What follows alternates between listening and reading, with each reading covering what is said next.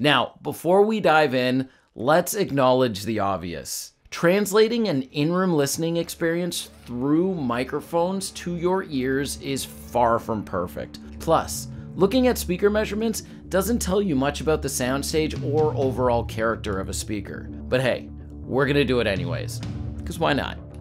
So for this test, we'll compare a section of music across 4 different sets of speakers.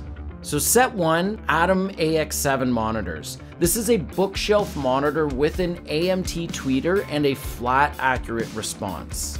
Set 2 are Klipsch Reference Premier towers. These have dual 5-inch woofers and a much livelier top end. Set 3, Klipsch RF62s, a larger, older model with really good low-end presence. And finally, my DIY CFS TL26s, my custom build, which I'm really excited to put to the test. So to capture the sound, I'm using a pair of Aston Origin large diaphragm condensers, panned left and right. The speakers, except for the Atoms, are driven by a Yamaha receiver set to pure direct mode. For measurements, I'm using a Sound Devices test mic with REW software. All right, let's start by listening. I'm gonna switch between all the speakers so you can hear the differences. Let's go.